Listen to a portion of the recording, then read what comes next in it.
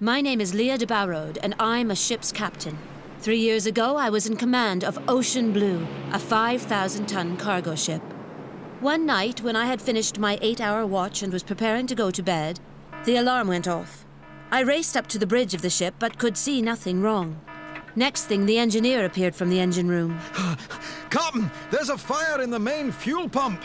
I checked the ship's safety system on the computer and saw smoke and fire in the engine room spreading rapidly. "Send out a Mayday call on the VHF radio," I commanded. "Prepare to abandon ship," I called to the crew. "All crew to lifeboat stations." Mayday! Mayday! Mayday! This is cargo ship Ocean Blue. Position 051 degrees, 28 minutes north, 008 degrees, 28 minutes west, 20 miles south of the old Hitakin sail. We are on fire and abandoning ship. Mayday! Mayday! Mayday! My stomach churned with nerves, but I had been trained for this. I checked the weather forecast on the nav text and saw that there was a storm blowing in. I ran to the lifeboats. "Prepare to launch," I called. And with a tremendous splash, the lifeboats hit the water. We pulled away from the burning ship. I activated the EPIRB, which would help the search and rescue team to find us.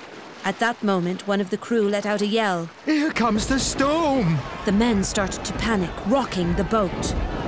"Stop moving," I commanded the men. "The Courtbicshire lifeboat can home in on our SART. They'll be here soon. Light the flare," I ordered.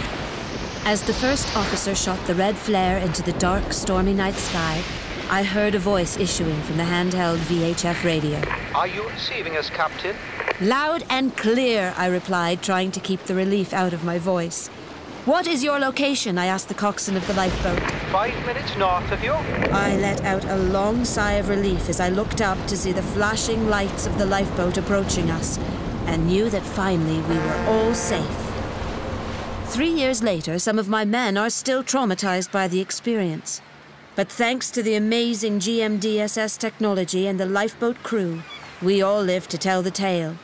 And I have commanded many large cargo ships since that terrible, terrible night.